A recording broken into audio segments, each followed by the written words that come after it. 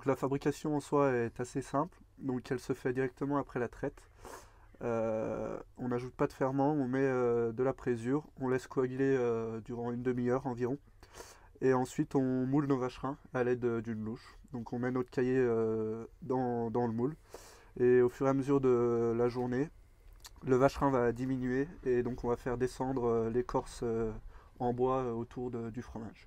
Ben, c'est un fromage qui justement évolue différemment d'une fois à l'autre. Soit il va devenir très liquide, soit il va devenir très sec.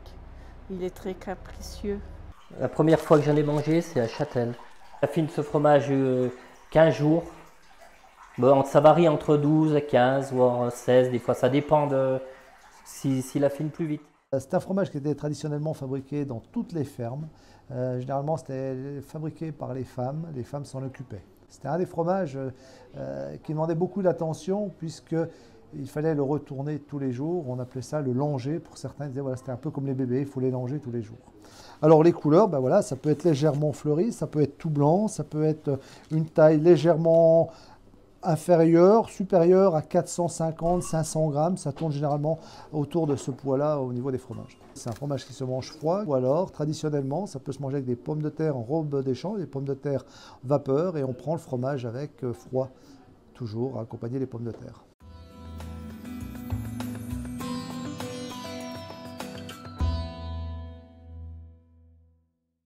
Notre grand objectif à l'avenir, c'est d'avoir une cohérence sur nos pratiques en amont pour se protéger dans un premier temps sur le volet sanitaire, c'est-à-dire l'alimentation des vaches, la gestion, pas trop de vaches par exploitant. Si on règle ces problèmes-là, on va aller chercher une meilleure qualité du fromage au niveau organoleptique, texture, les products fermiers où on sera moins hygiéniste, on peut dire, tout en augmentant la qualité de nos fromages. Et garder toutes nos flores naturelles, parce qu'avec cette politique de 10, même voire 20 ans ou 30 ans, aujourd'hui on a des laits qui sont très très pauvres. Donc prochain objectif, c'est de redonner de la puissance à notre lait pour avoir des fromages de qualité derrière. Tous nos animaux sont nés et élevés chez nous et derrière on les accompagne dans l'éducation pour qu'elles soient heureuses et pour qu'elles sachent qui elles sont pour pouvoir faire derrière du lait de bonne qualité. Quand le lait il est de bonne qualité, ben ensuite on a des fromages de bonne qualité. Les gens qui mangent notre fromage, ils ressentent ce bonheur-là. Voilà. Et c'est très important pour nous, cette philosophie-là. Donc ça va passer par une qualité au niveau des prairies, au niveau de l'herbe, une qualité au niveau de l'échange avec nos animaux. Et voilà, un amour qui va rayonner sur tous les êtres vivants qui règnent dans la ferme.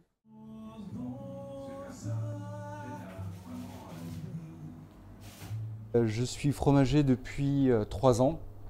J'arrive d'un milieu complètement différent. J'étais dans le domaine du meuble et de la décoration. Au bout de 25 ans, j'ai changé d'orientation. Ce que je voulais surtout, c'est avoir une complicité et que les gens rentrent avec le sourire et achètent des super fromages. Et je m'épanouis complètement dans ce milieu-là.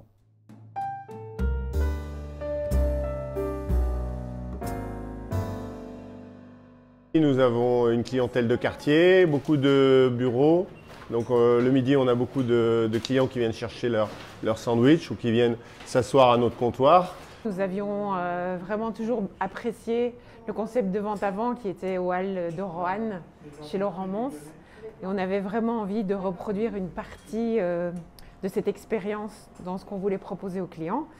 Et en même temps, on voulait absolument qu'un îlot de cuisine soit présent sur l'espace et qu'on puisse travailler au milieu de l'atmosphère et des clients qui venaient partager ce moment avec nous. Donc des fromages qui viennent un peu de partout, mais surtout de France, puisque donc on travaille avec 3 affineurs français, Hervé Mons, Christian Janier, Philippe et Romain Olivier.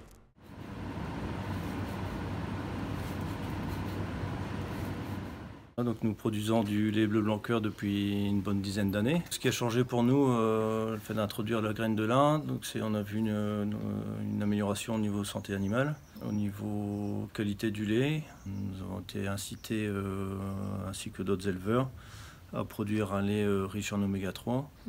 Il y a eu une incitation financière. On donne 1,25 kg pour les plus fortes lactations.